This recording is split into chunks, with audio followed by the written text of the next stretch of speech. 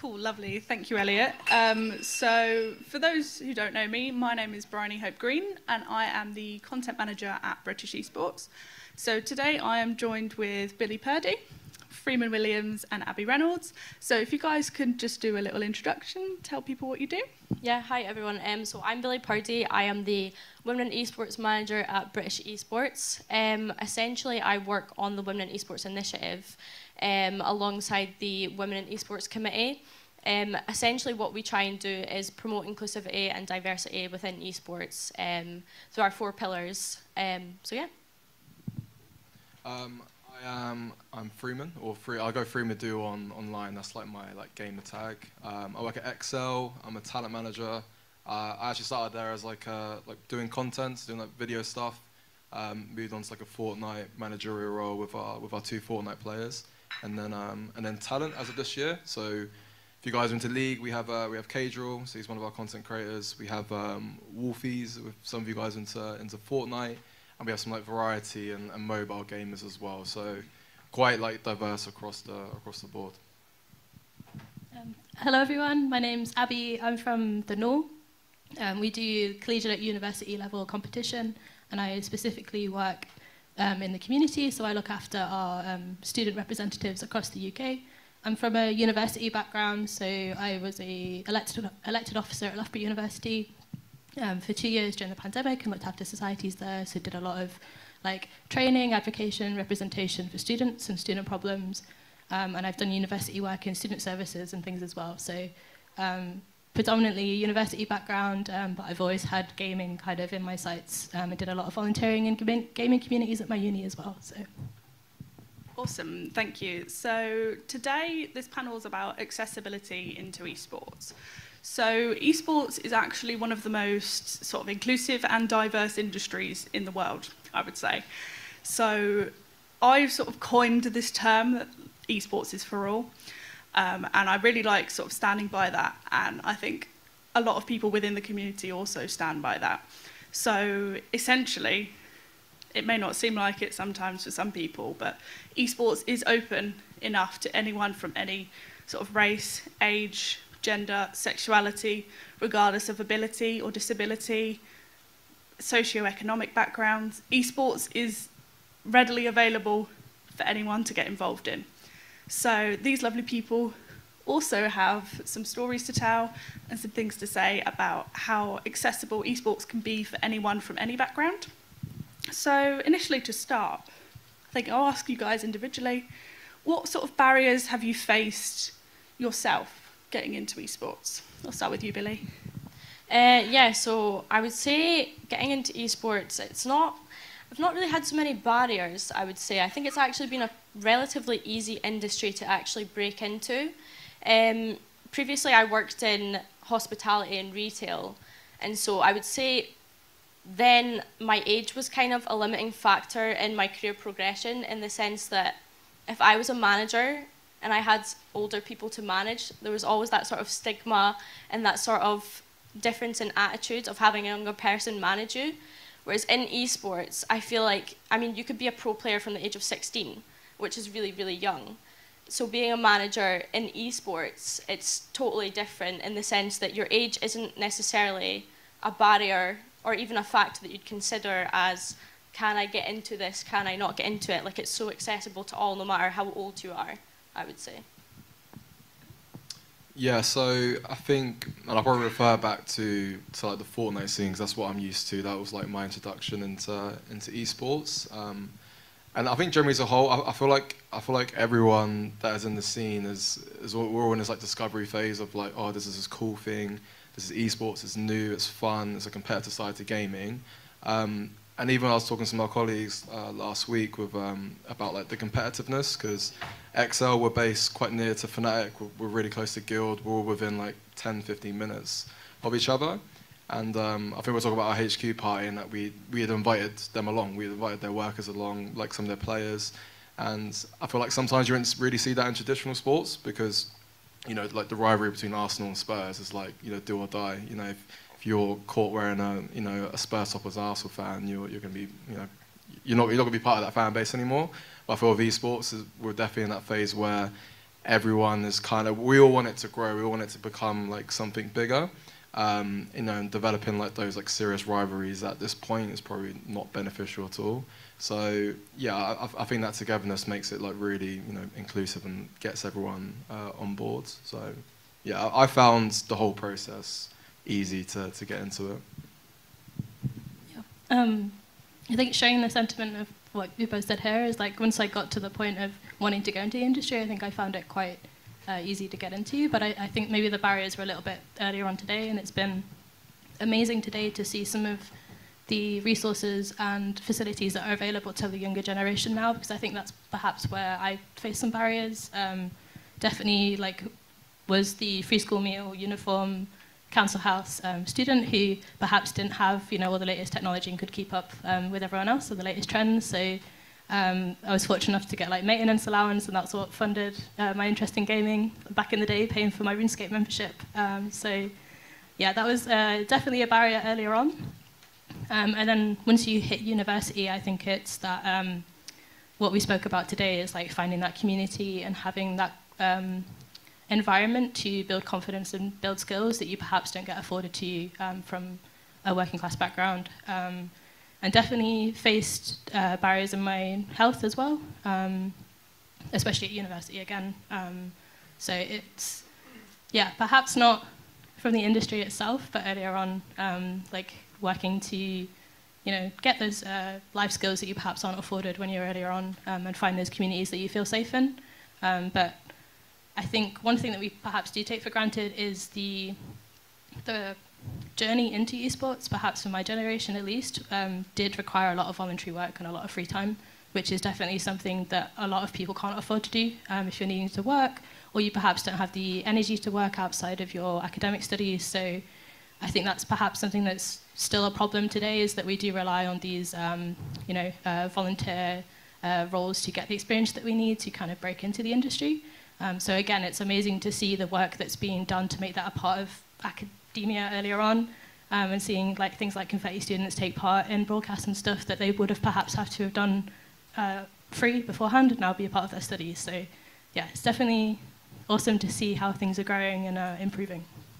Yeah, definitely. And the industry has also like opened up a variety of different opportunities for people from all sorts of backgrounds. Like I don't want to take over with promos for British Esports, but we recently have sort of done a pilot with Xbox and National Star as a way to sort of get more people with disabilities who may not have been given the opportunity to compete in esports or play esports to have that chance and to be in that setting where they can both enjoy themselves, learn a new experience, and just have fun, really. So I think esports is great at providing these opportunities, and it is like very accessible to people, and it's a really good thing, what you guys have all said. So I think I'll start off with Billie, talking about women in esports and the initiative.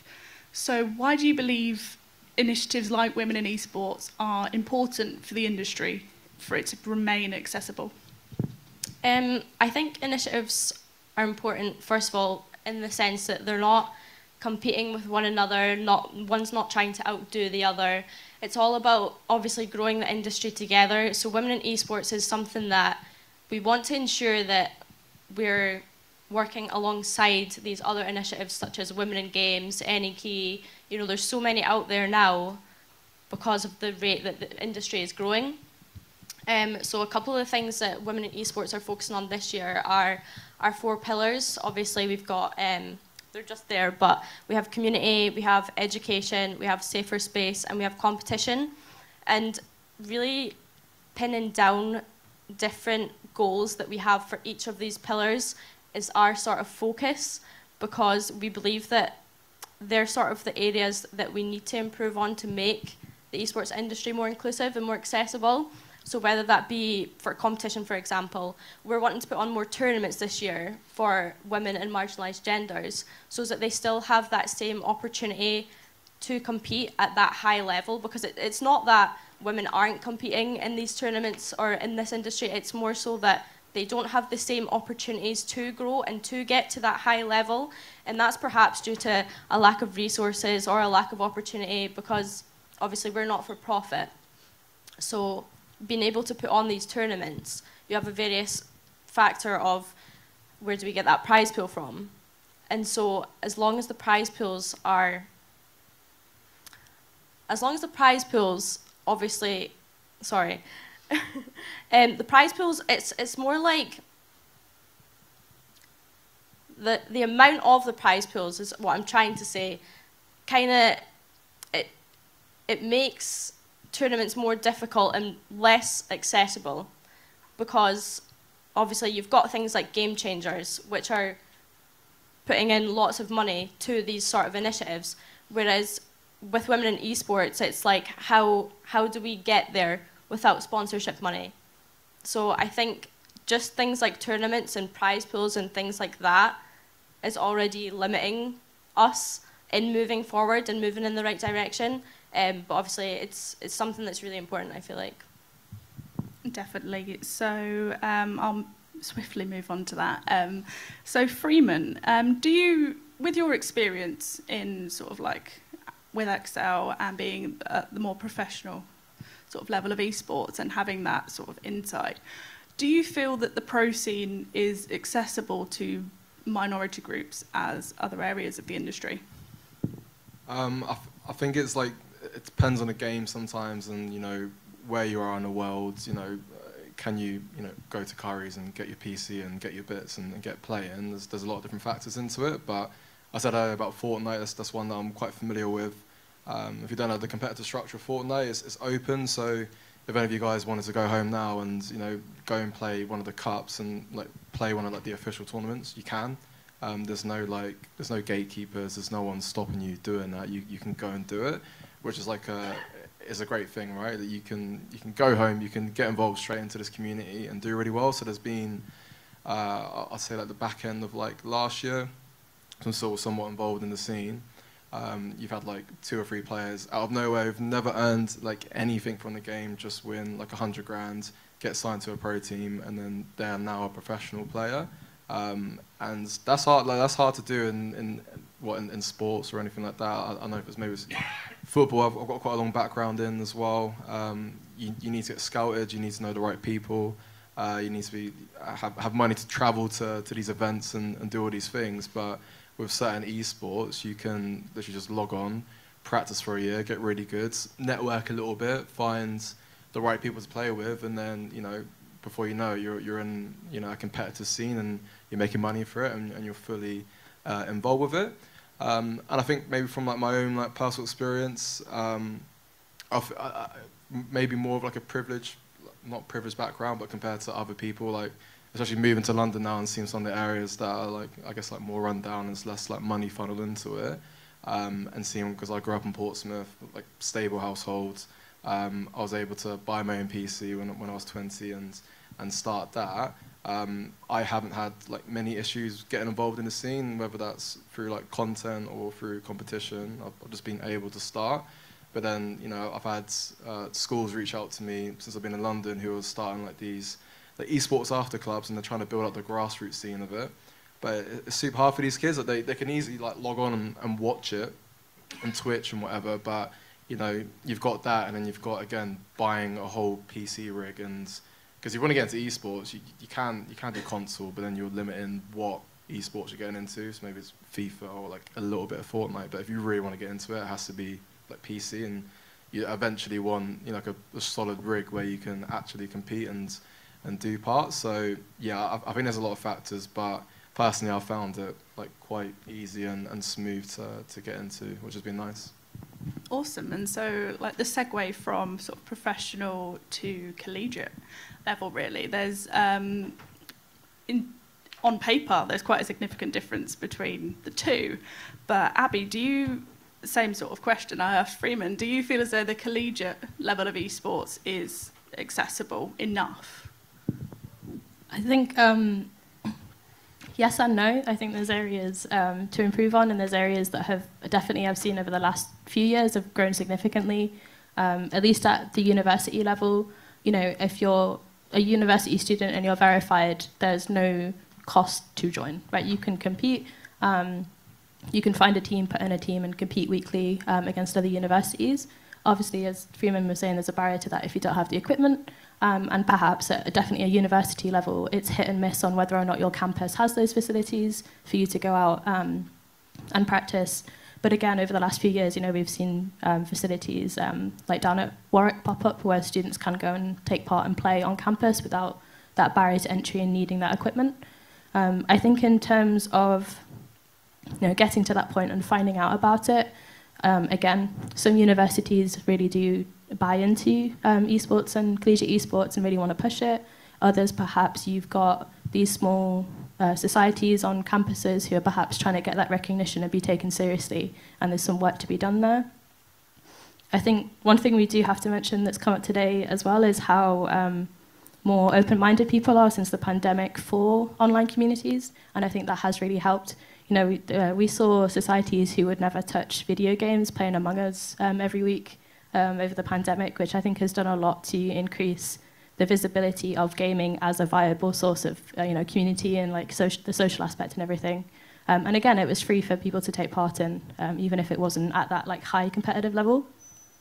But the flip side to that is how insular I think online communities can be. I know Discord put out all their statistics about communities they've had to shut down that perhaps aren't accessible or are actually being a little extremist and not happy, safe communities to exist in. And again, at collegiate level, at university level, there is that level of education that is needed for these young people to create safe communities. You need moderation tools, you need resources like AnyKey and things like that, that they're aware of and that they can use and that they understand. Again, a common theme I've seen today is not only the education, but knowing why. Especially, I think it was in the health seminar, like, why should I care about my vision? Why is this important?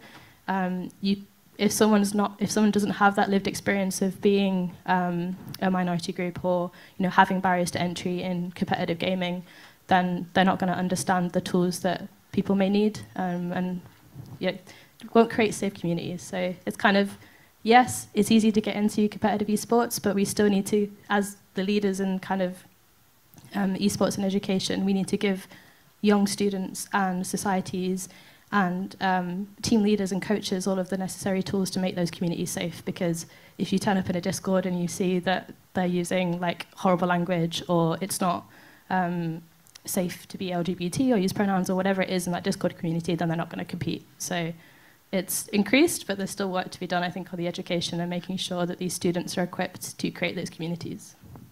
Definitely, and just the fact that there's a lot of people involved in the esports industry in the world, and there's probably a lot of people out there who are unaware of various sort of initiatives and communities or that support people from minority groups and people who may not have been able to find it as easy to get into esports. So sort of touching on not being able to afford to buy the kit, the games, and it's just all about increasing the awareness that these options are available for people and people can get into esports.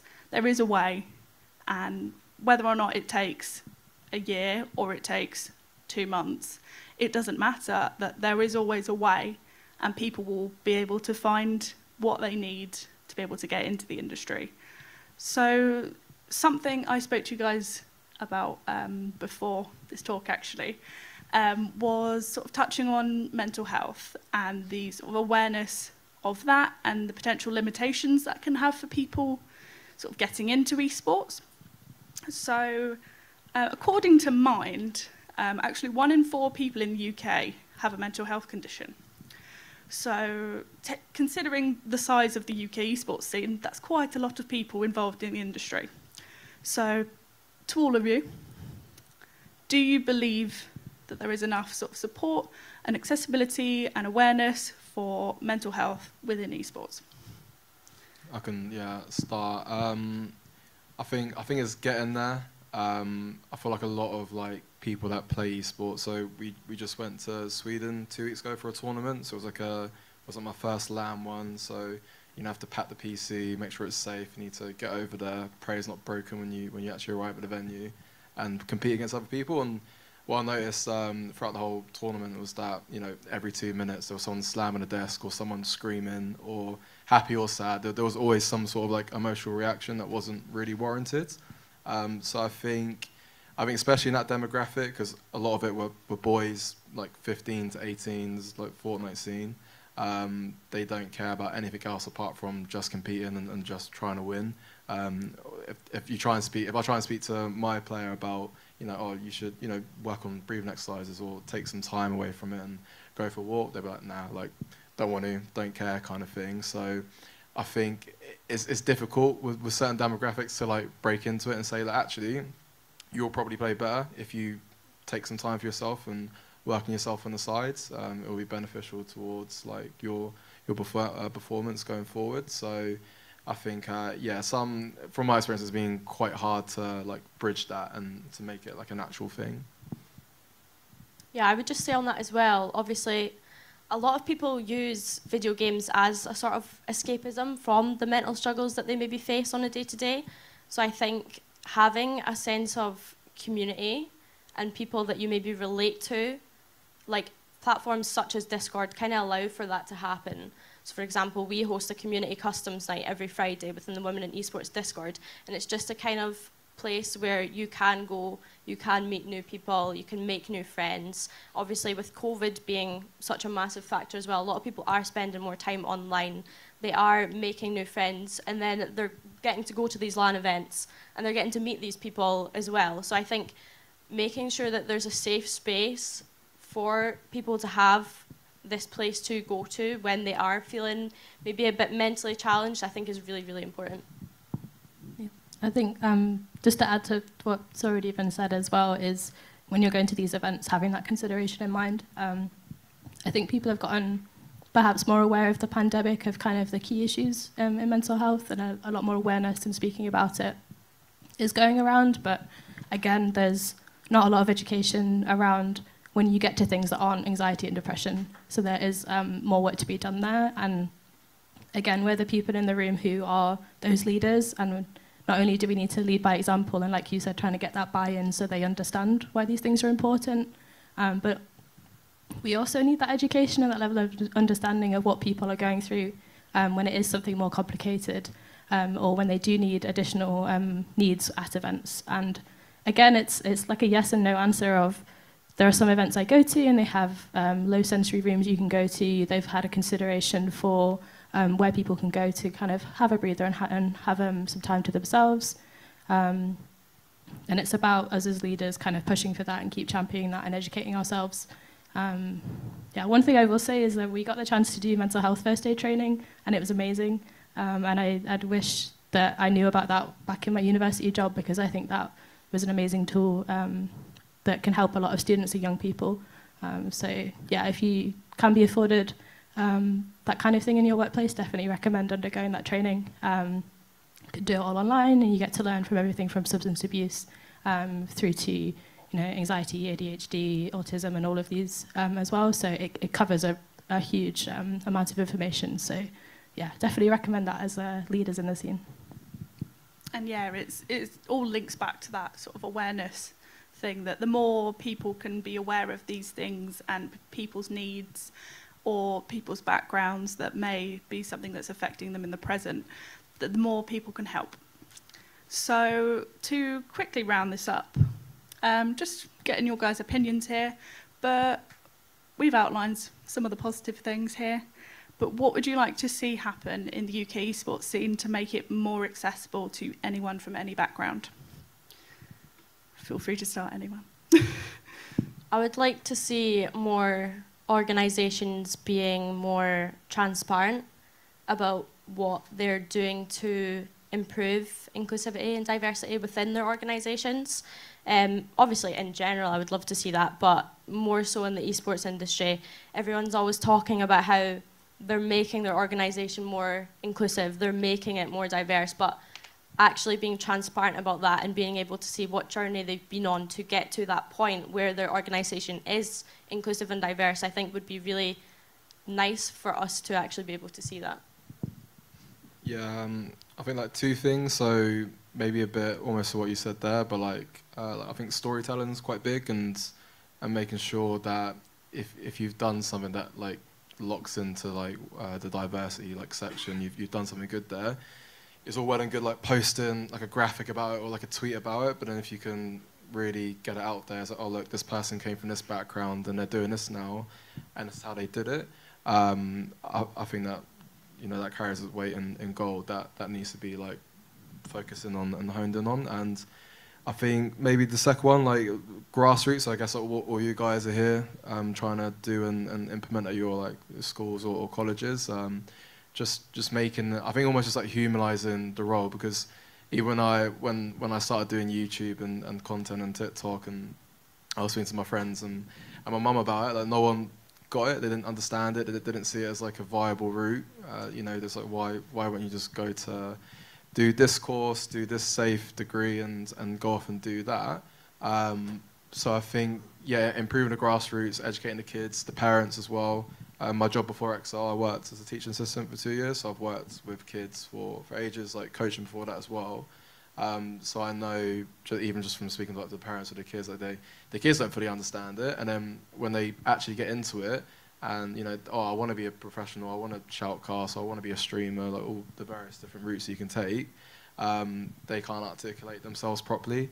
And you know, if you're trying to win over a parent about buying a PC for $1,000, you're not gonna win that if you haven't got the education there. So I think, yeah, just making the grassroots really strong and providing like even like, I'm sure like the Barnsley College stuff, like if they can come in and see that and it's like, oh, like crap, like they're shoutcasting, this is professional, like this is sick. It makes it more real in their heads as well. So yeah, I think grassroots is really important. I think perhaps echoing again what's already been said, but that representation and that kind of being able to see yourself there in the position and actually doing it. I think something that I struggled with was having that like self-confidence of actually this is a viable route and this is a job that you can go into. And I don't think I would be in the position I'm in now if there weren't those leaders in the industry, and not just esports, but in like any professional route, who said, oh, you would be really good at this kind of position, I think you should go for that, I'll recommend you for this. And, you know, as someone who finds networking really awkward, the fact that someone in a position of leadership would reach out to me and go, actually, I think you'd be really good at this, meant a lot. Coming from like a background of like not being able to see yourself perhaps in a gaming industry, or not seeing yourself up on a stage. So yeah, be those people who really champion your students and what they're good at. And again, the storytelling that we've heard today has been really like emotionally pulling. The fact that you've got people who perhaps didn't see themselves in a profession being inspired by other people's stories, I think is really, really important. So yeah, be that person who pushes your students or the people that you work with, and yeah, help them build their own confidence, because ultimately we're all here to help each other out. So. And definitely. Well, thank you very much, everyone, for either watching or listening today. And thank you very much to my panellists. So if you'd like to check out some more stuff about accessibility, we've got lots of stuff that I'm championing alongside Billie for British Esports, as well as the work that Freeman and Abby are doing at the Newell and XL as well. So thank you very much, everyone.